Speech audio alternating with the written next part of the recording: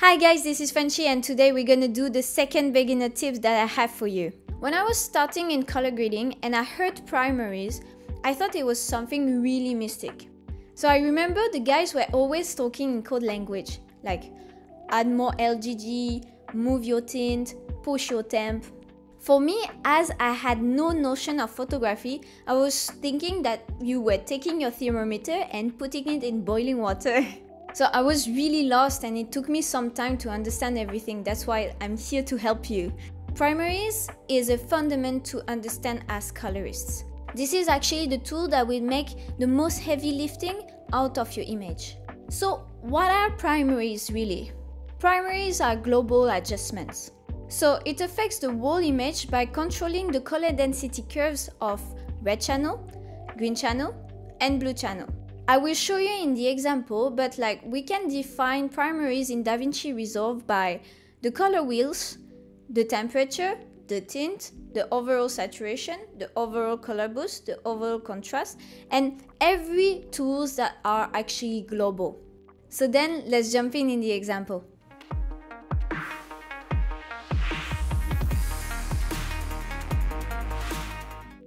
So here we are with our CST that we've built together at the last beginner tip. I just want to show you guys because I forgot to show you during the last video. I want you to put your output color space to Rec 709 Gamma 2.4 so you will have the same results as me. I just want to do this just in case, you know, we have some color shifts between other people that follow the beginner tips. So just put your timeline color space to Rec 709 Sin and put your output color space to Rec 709 Gamma 2.4. Thank you. Before we jump into the primaries, I just want to show you the tools for the primaries. Primaries most of the time is your color wheels, like what you have here. It's actually written. We're gonna start with the color wheels. So color wheels are actually the wheels that will affect your curves. Offset is a wheel that will just move your curve from down, so darker part, to up, brighter part. So for example, I show you. So if you want to try with me, you just create a node before the CST, so Shift S. Also, why we are creating a node before the CST for primaries is just because we want the primaries to be fed by the source and not by another node in front of it. I'm just going to take my offset to show you the example. Look at the waveform here. And I'm gonna go down with my offset, so all my curves are going down, and all my curves are going up when I'm raising. Okay, this is offset. Lift is actually the darkest parts of the curves that are stretched to either bright or darkest area. If I take my lift and I go down, all the darkest part of the graph are going down. Okay, if I go up, all the darkest part of the graph are going up. Same for gamma. Gamma are the midpoints. So if I go up with gamma, all the midpoints are going up. If I go down with gamma, all the midpoints are going down. And then gain is the brightest part of the graph. So all the brightest part of the graph, if I go down, are going down. If I go up, all the brightest parts are going up. What we're gonna do is to create some contrast in our image, we're gonna stretch the curves to have the style that we want to go with. So I'm just gonna take my lift and go down because I want to create a bit more shadows, contrast. And I'm gonna take my gain because it's pretty high up and go down with it. Yeah, so then we have no risk of clipping. This will be called not label, LGG. After this, what I want to do is introduce some saturation. So option S, I create a node after LGG and I'm gonna call that sat. Okay, so the saturation, I will go very gentle with it. Very gentle. I will push a bit and find the sweet spot. So I would be like, I think the 65 is nice. And also I will introduce a bit of color boost to it. So color boost is saturating the less saturated part of your image. So you take your color boost and you put it, I think around like 5 is nice. Okay, let's do that. So now that we have our saturation, what I want to do is because even though there's like some colors, I find it a bit flat, and I can introduce some color density and some depth in my primaries. So I will create a contrast node. So I'm gonna do Option S and label this contrast. So contrast, I'm just gonna go to the global contrast here and just raise it a bit, but just a bit really. So if you see, it's quite subtle.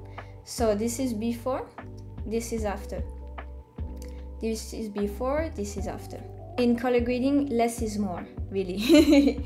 So very subtle. I don't want to overdo it.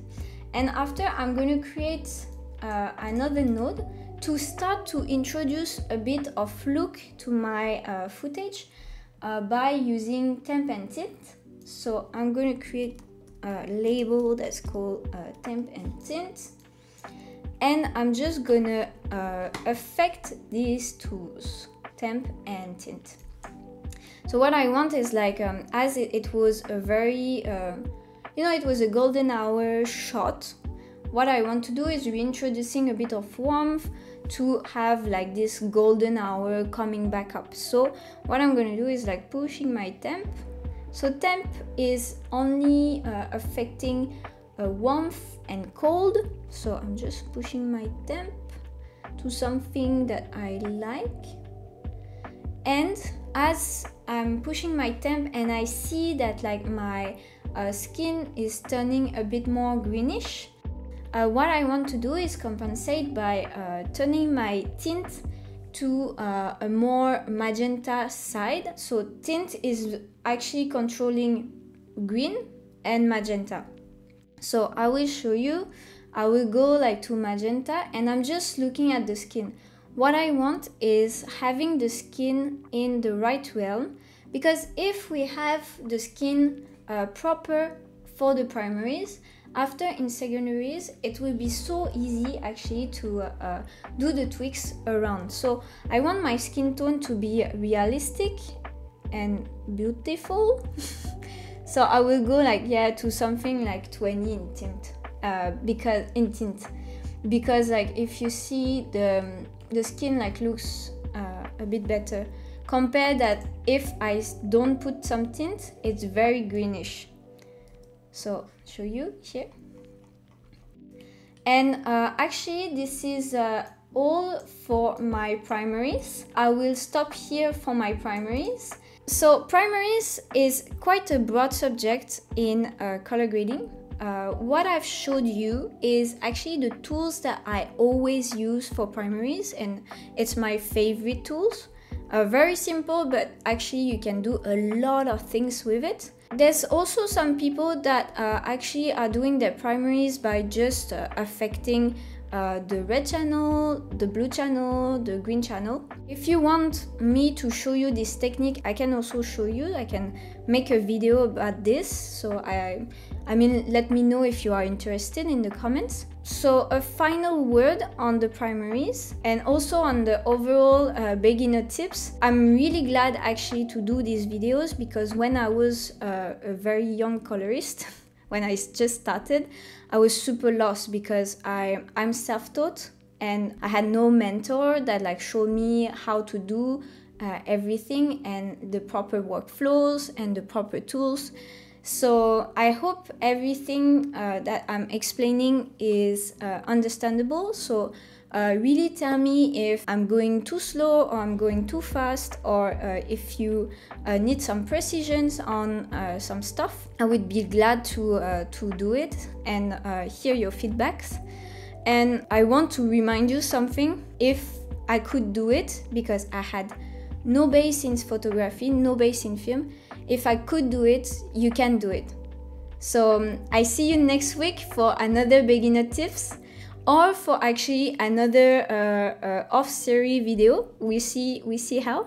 And yeah, I hope that everything was clear and that you're gonna practice a lot. See you!